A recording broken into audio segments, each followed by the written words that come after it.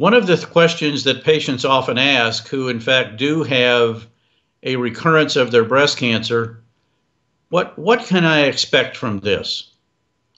There are a number of variables involved, including one of the most important called the disease-free interval.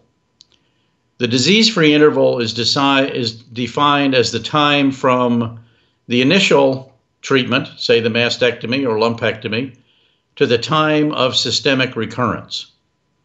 The longer that period of time, the implication is that that's a fairly slow-growing tumor, and that patient has a slow-growing tumor whose life expectancy will be longer, and in fact, we may be able to predict that a long disease-free interval, in fact, may react better to whatever treatments we then do. The other factors that help us predict are young patients tend to have more aggressive tumors, hormone receptor positive tumors, for which we have a lot more options, will do better.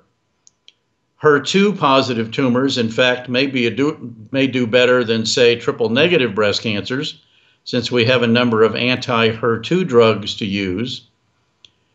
The other important issue is the site of metastasis. Soft tissue, such as lymph node and or bone, would be on the good end of the bell curve, predicting a longer survival.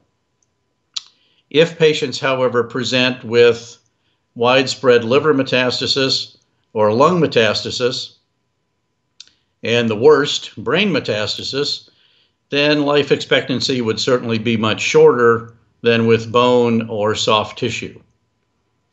The other variable, obviously, that one cannot predict at that point is that how that patient's tumor will respond to therapy.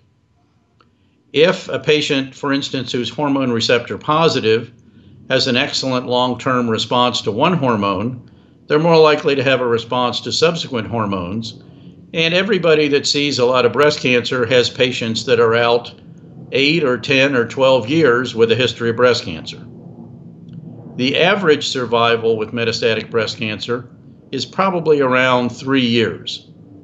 So that there are other patients, for instance, triple negative patients who are hormone receptor negative and HER2 negative. If they recur with, for instance, a short disease-free interval, unfortunately, their life expectancy is often less than a year. That would be sort of the worst circumstance. So the variables would be age, disease-free interval, history of prior therapies, sites of metastatic disease, and then prospectively evaluating therapies as one goes along, hoping that each treatment will give a longer rather than a shorter benefit.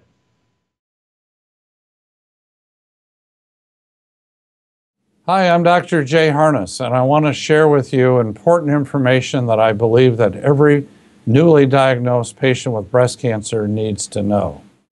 I'm a breast cancer survivor. I am a breast cancer survivor. I am a breast cancer survivor. And I want every woman to know about personalized breast cancer treatment and the genomic test. A test that helps guide a woman and her doctor to the best treatment options for her. Pass it on.